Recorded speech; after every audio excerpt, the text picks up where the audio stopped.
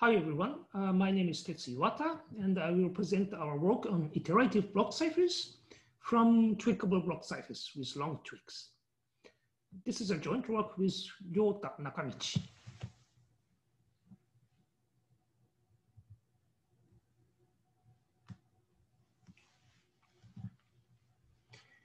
A block cipher E is a mapping from a key space and an n-bit space into an n-bit space.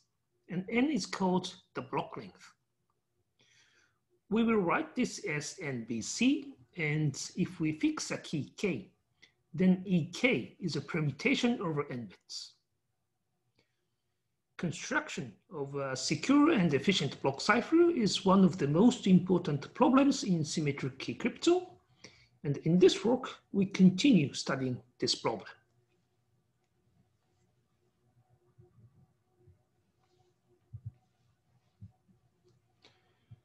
More precisely, we are interested in a provably secure construction.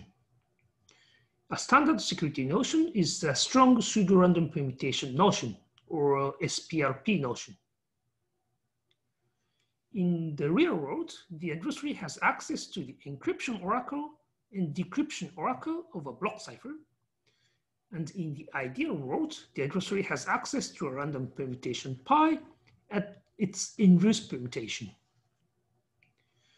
The goal of the adversary is to distinguish the two cases, and we measure the success probability with this advantage function. Ruby and Rakov showed that for round Fiserv cipher with n-bit pseudo-random functions is a strong pseudo-random permutation. This shows two-round Fiserv cipher, and they showed that for any adversary that makes q queries, the advantage is at most q squared divided by 2 to the n. This is called a birthday bound with respect to the input and output lengths of the underlying primitive.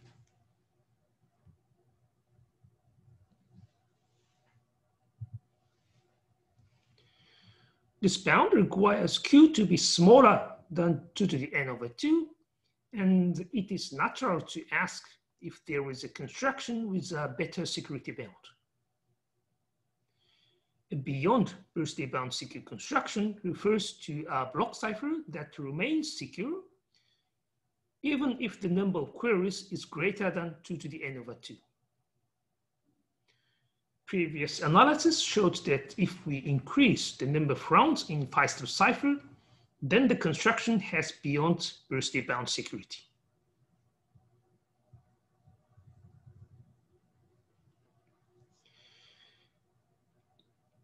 A different approach of using a tweakable block cipher as a building block to construct a block cipher was initiated by Minematsu.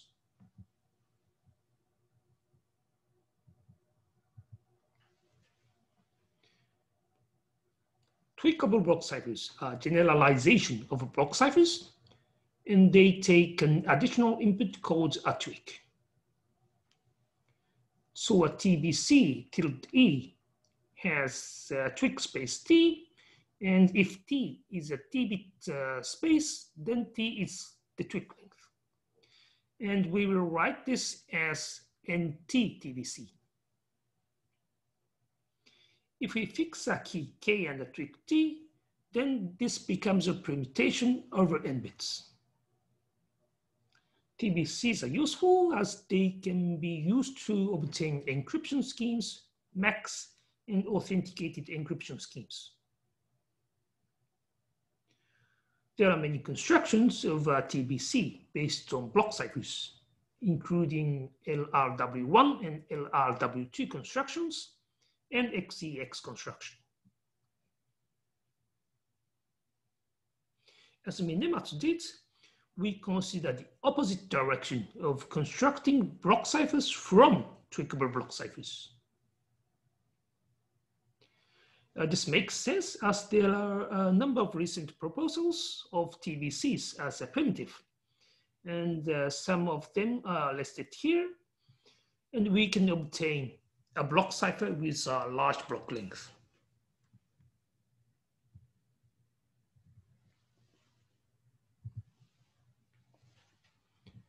There are several block cipher constructions from TBCs. Minematsu in 2009 constructed two NBC from NTBCs and universal hash functions. In 2010, Coron et al. Constructed two NBC from NTBCs only. And in 2015, Minematsu constructed DNBC from N, tau, and TBCs, where D is tau plus 1 and tau is at least 1. In this work, we focus on iterative constructions of block ciphers. Namely, we focus on a fixed input length keyed permutation, and we do not consider variable input length constructions. Also, we only consider the case that the block length of the obtained block cipher is a multiple of n bits.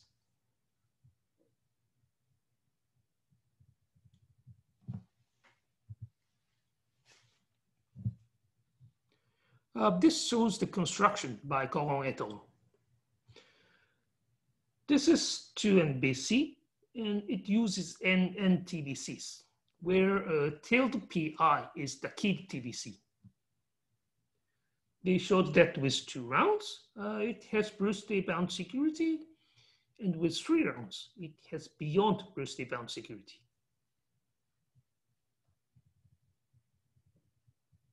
I'd like to remark that they also considered the domain extender for the ideal cipher and presented the analysis in terms of indifferentiability setting in the ideal cipher model. They also considered a more general setting of constructing tweakable block ciphers rather than block ciphers.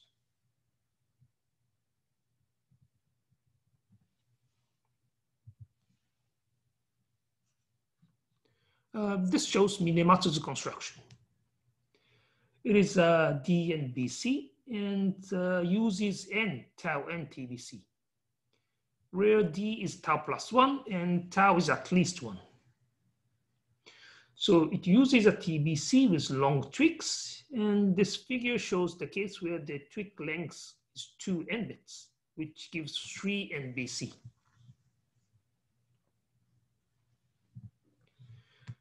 The middle part has D rounds, and G1 and G2 are keyed permutations that satisfy certain combinatorial requirements.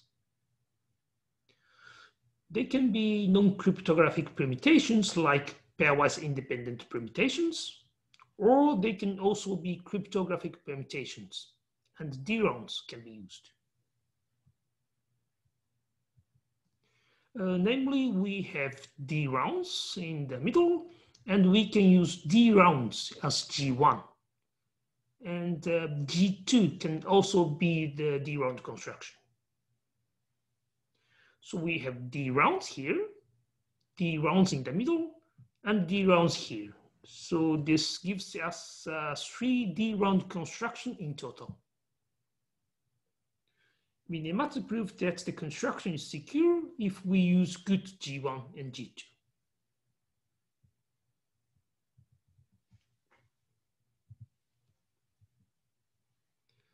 This table shows the summary so far. And in this work, we have 3 results.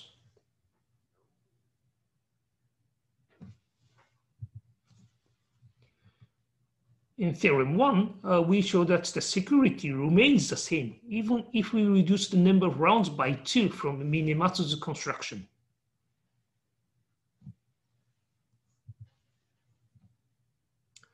In theorem 2, this L is a parameter between 1 and D minus 1.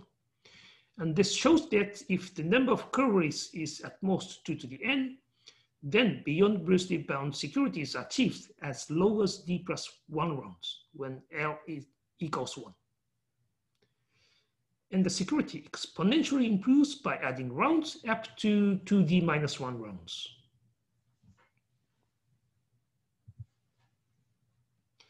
Theorem 3 shows the birthday bound security with D rounds, and there is a matching attack, so this bound is tight.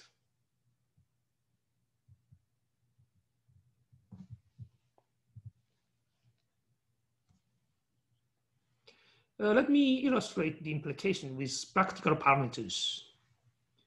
Assume that we use Skinny with 128-bit blocks, 256-bit tweaks, and 128-bit keys, or 384-bit tweaky with our rounds, and assume that it is perfectly secure.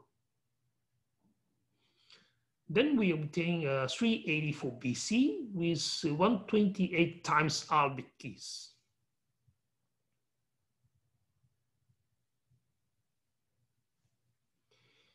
If R is 9, then Minimat shows this bound, and theorem 1 shows that the bound remains the same with 7 rounds. Theorem 2 shows that if we have the same security bound with 5 rounds, provided that Q is at most 2 to the 128. Theorem 2 also shows that with 4 rounds, this still has beyond birthday bound security.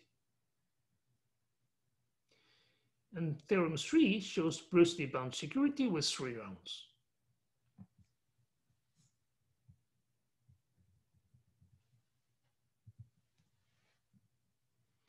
We use Patahan's coefficient H technique and its refinement by Chen and Steinberger in our security proofs. What we do is to partition all the transcripts that have a non-zero probability in the ideal world into good transcripts and bad transcripts.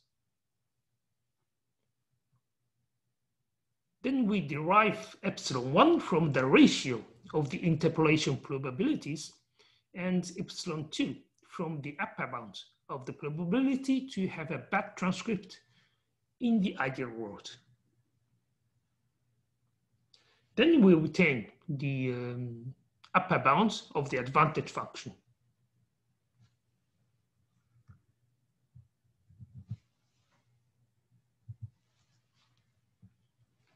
So let's look at theorem 1, and when D is 3, we consider 7 rounds. We have the first 2 rounds here, the next 3 rounds here, and the last 2 rounds here.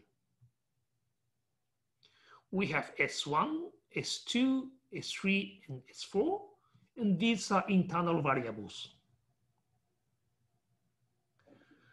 In the real world, we just compute the answer for a query following this figure, but we also release S1 through S4 to the adversary after making all the queries.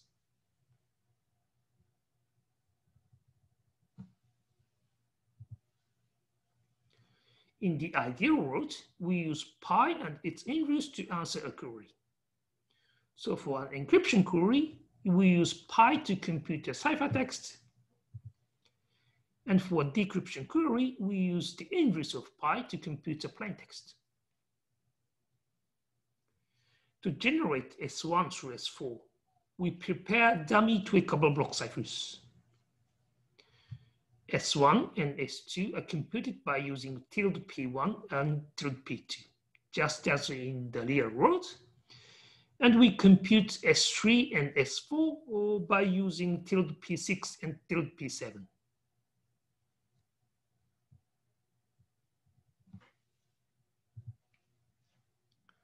In the ideal world, we define that the transcript is bad if S1, S2, S3 collides with the previous values of S1, S2, S3, or if F2, F3, F4 collides. These collisions cannot happen in the real world because this corresponds to this state and this corresponds to this state. And since the construction is a permutation, we cannot have a collision. However, these collisions can happen in the ideal world. And we see that the bad event involves randomness of 3 n bits.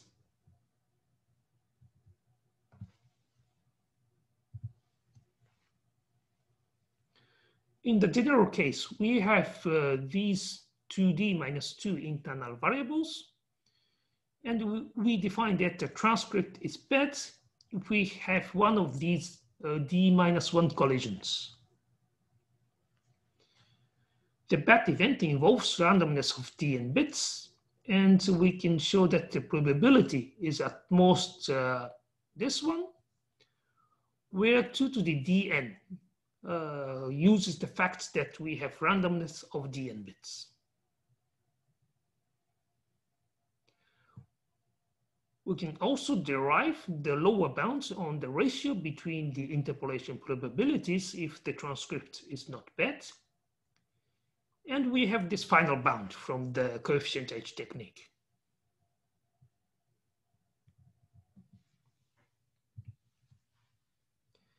Now let's do theorem 2, when d equals 3 and L equals 1. Then we have this four-round construction, and S1 is the only internal variable. In the ideal world, we compute S1 with dummy tilde P1 if the ice query is an encryption query, and with dummy tilde P4 if the ice query is a decryption query. So we switch the way to compute S1 depending on the direction of the query.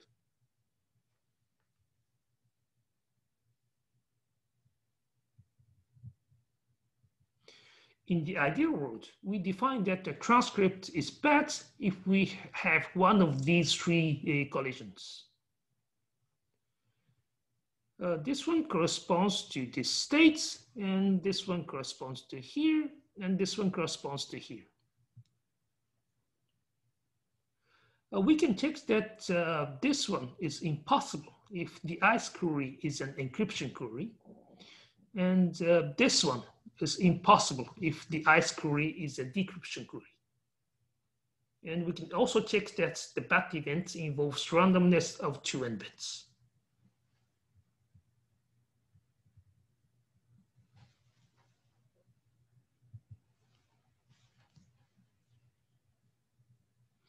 In the general case, I will not describe the details, but the bad event involves randomness of L plus 1n bits.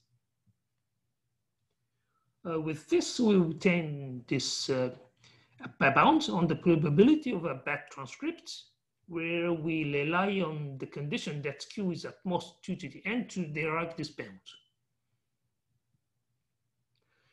Then we can show the lower bounds on the ratio between the interpolation probabilities, and we obtain this bound from the coefficient H technique.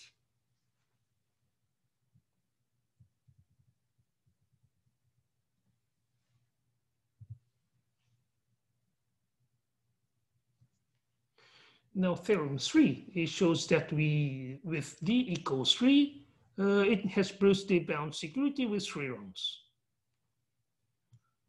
In this case, there is no internal variable, and the proof is simpler than other theorems. For the matching attack, we just make encryption queries with distinct M1 and fixed M2 and M3.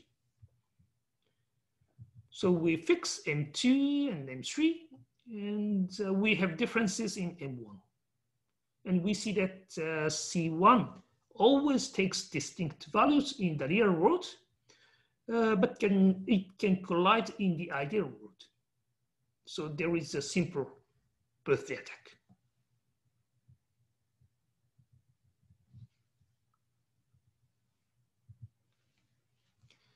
Now let me conclude this presentation. We studied the security of the iterative block cipher constructions that use tweakable block ciphers with long tweaks, and showed these 3 results. As open questions, we do not know if the condition on the number of queries can be removed from theorem 2. The tightness of theorems 1 and 2 is open, and we think generalization to enciphering schemes is an interesting question. Finally, the analysis in the indifferentiability framework would be interesting. And for this problem, we made some progress in this paper. that will be presented in this FSC 2020. So please check it, and this is the end of this presentation. Thank you for watching.